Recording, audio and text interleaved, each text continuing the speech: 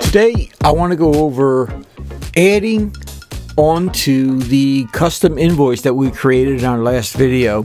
If you haven't watched that, there'll be a link in the description below. Take a look at that. That will show you how to create a custom invoice for your business and save that as a template.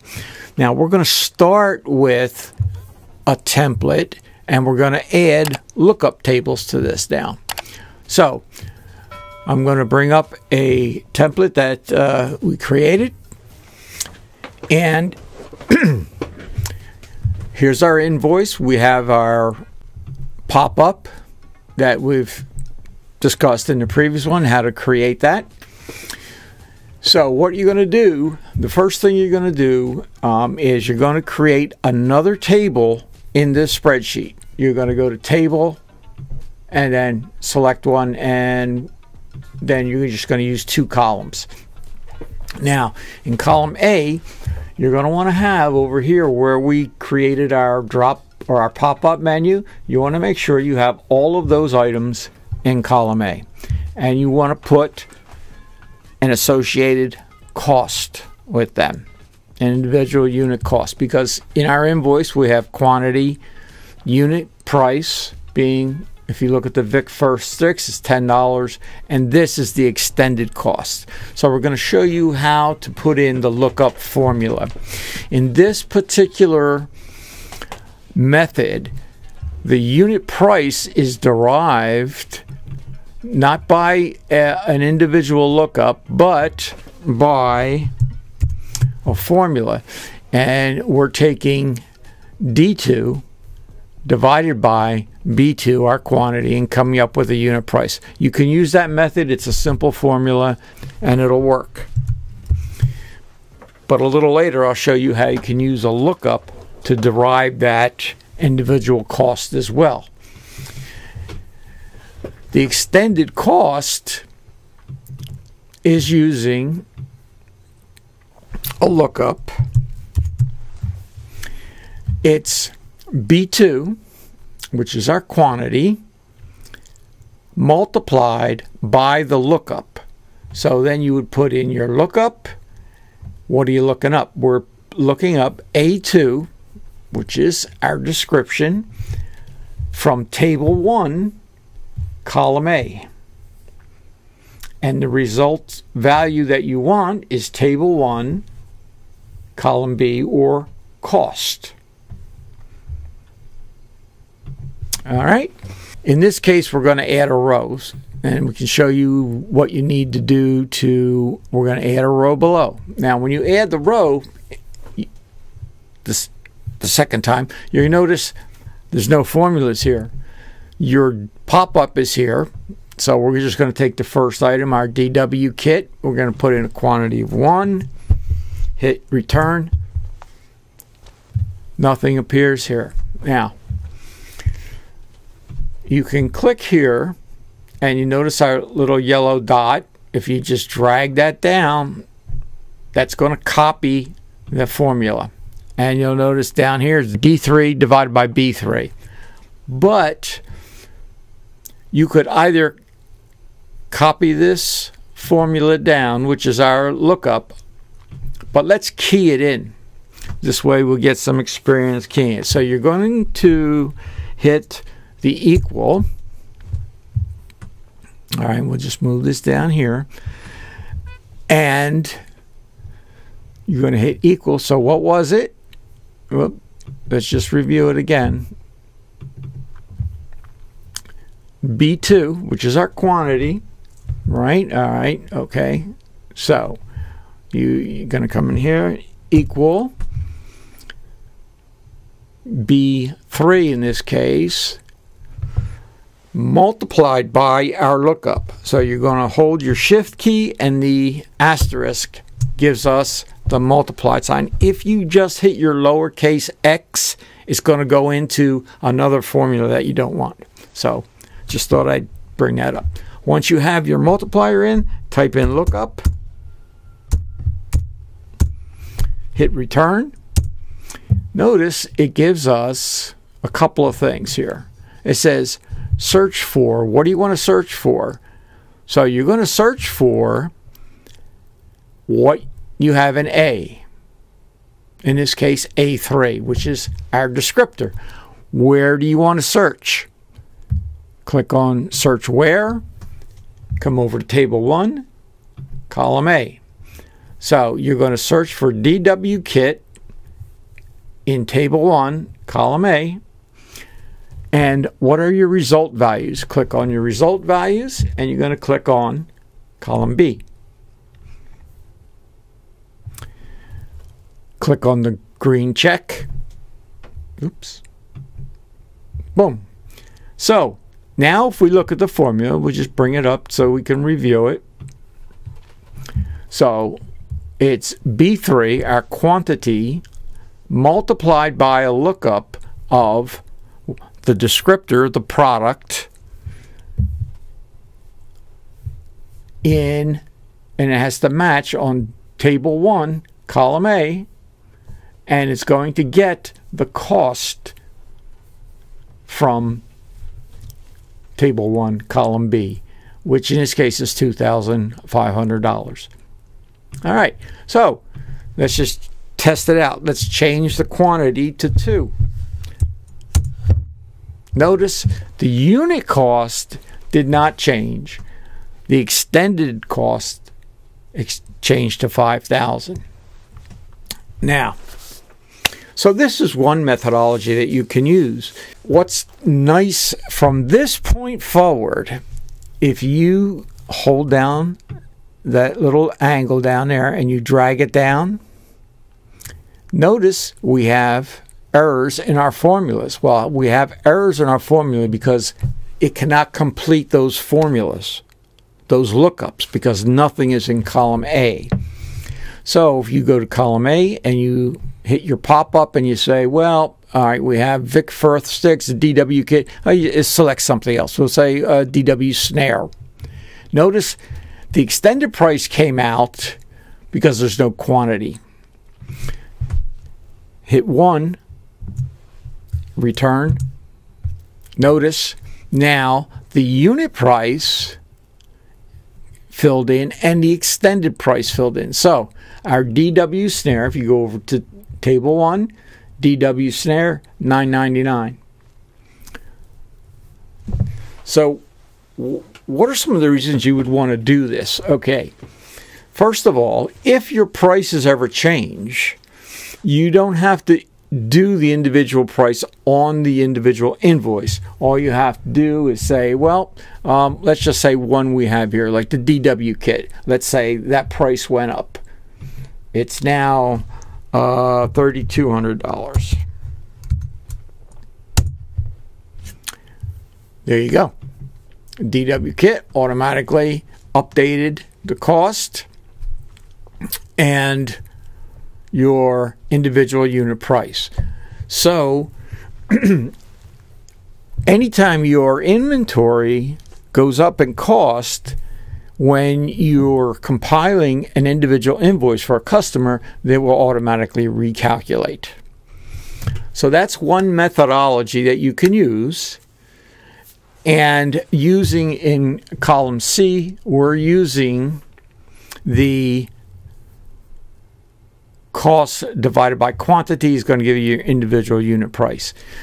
Now, once you have 2 rows in, then you save it as a template, and then you don't have to put the formulas in again. You would just drag it down. Okay? So what I mean is, let's take these out.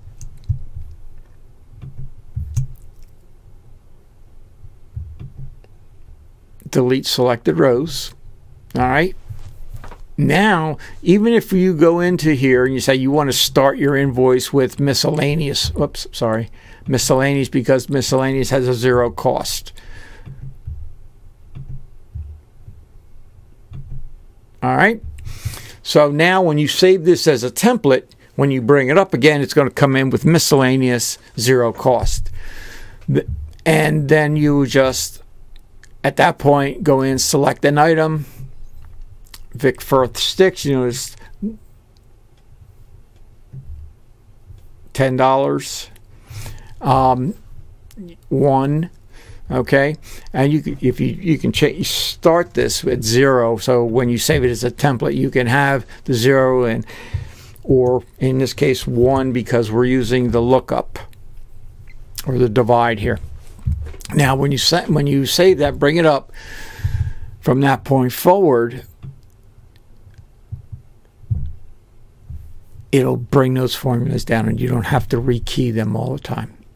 All right, so then you would just select whatever items you want, quantity, it'll extend out.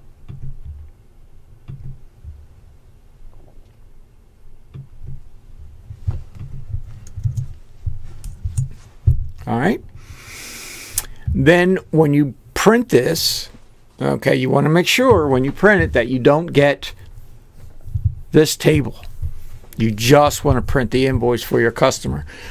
And you could, when I say print, you can either print it as a hard copy and send it, or give it to them if they're in the shop, or print it as a PDF and send it to them electronically.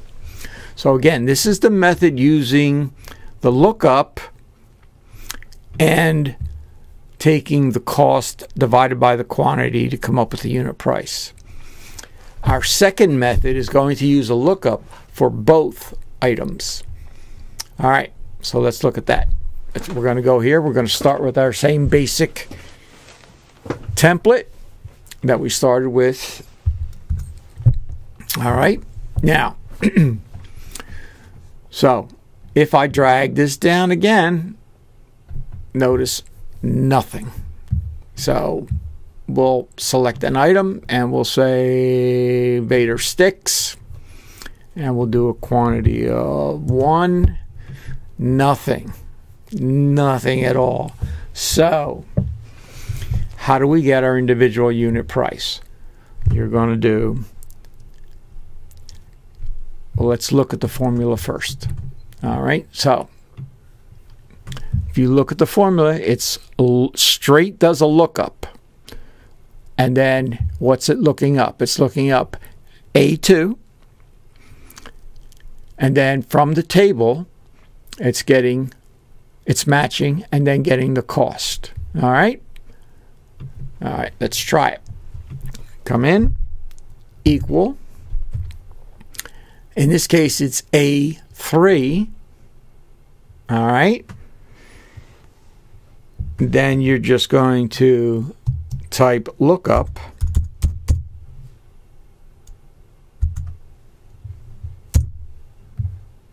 Oh, I made a mistake. That's incorrect. You're going to come in and you're going to say equal lookup. Enter. Okay, now it says search for. Now you're going to put in A3. Search where. Now here, I put that table on a different tab. So it will go out to this tab and get the information, but it won't be, if you have a point of sale system, this table won't be facing your customer. So again, column A, result values, column B. If we come back to here, just to look at it, you'll see, so we're doing A3, we're doing a lookup of A3 from here and getting the cost from here. Hit your green check. All right, Vader sticks. Well, let's go back. Let's just make sure the cost, Vader sticks, $5 for a pair. All right, there you go. The extended cost, let's change this value to 2. Our extended cost, again, there's no formula in here. Well, let's review this formula. This formula is quantity, B2, times the lookup of A2 in table 1A and table 1 cost. All right, so let's try that. Equal quantity. Now, again, here you're going to use the shift asterisk to get the multiplier. Then you're going to type in lookup. Return. Search for Vader Sticks A3. Search where invoice or this other tab, column A, and your result value, column B. Or in this case, it's coming up cost in here because I labeled this column cost. So you could label these anything you want, and that's what will appear here. Hit your green check mark. There it is, $10. And again, the nice and so now we have two lookups on this table. So you see here we have lookup A3, our Vader Sticks, on items cost table right here, column A and column B. Now at this point, once you have this done and you know it's working properly, again, I would go in here, select miscellaneous. I would just do 2 or 0, and there you go. Save this as your template. Now you have a good one to bring up, and then when you bring this up for your customer, you can drag these down. Boom. Your formulas are down. But you have to have at least the 2 rows. And then all you do is go in, select Sudwood Kit, put in the quantity, go down, and ProMark Sticks, 12. All right. And, you know, whatever else you want. And again, once or if your cost changes, you just come back to this table, change it in this table, and any new invoice that you issue will reflect the new cost. All right, so that's it for today, and I hope this helped, and I hope you have a lot of fun with it. Thank you very much. Talk to you soon. I would like to take this opportunity to thank you for viewing our content. Don't forget to click the like button and subscribe so you can see all our training videos as well as links to download our podcast.